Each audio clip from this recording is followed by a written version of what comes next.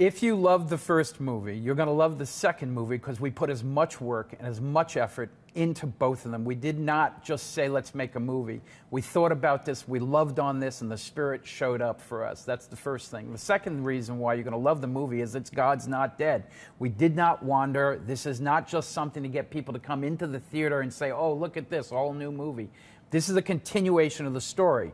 Now, if you watch soap operas or certain movies that have 2 and 3 and 4 sequels and you're enmeshed in that and you love those movies emotionally and you couldn't think of not seeing Star Wars #2, #3, #4, same thing here, because this is an ongoing story about Christians in America.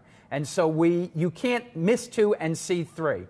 And so it all works out that way. Unlike a lot of sequels, it's not a pale imitation of the original. Right. It's the cherry on top of the sundae. It's the full flowering of the idea, and it's what we've been hoping for all along.